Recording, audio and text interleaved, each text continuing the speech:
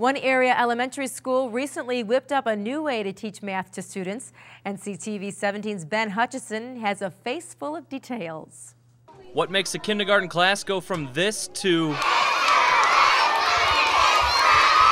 Believe me, it all adds up. Here at McCarty Elementary, they're teaching probability through throwing pies. A math twist on a fundraiser's success.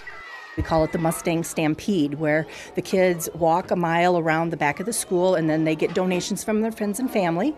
The money raised goes towards class field trips, and after a student survey, that means throwing pies at Principal Erlen Baugh and School Administrative Manager Mr. Payne.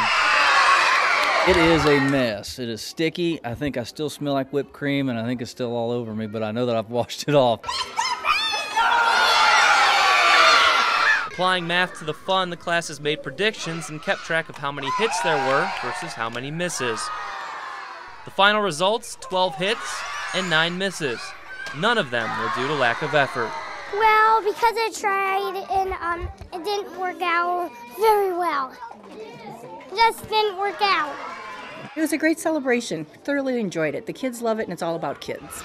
Reporting from McCarty Elementary School, Ben Hutchison, Naperville News 17.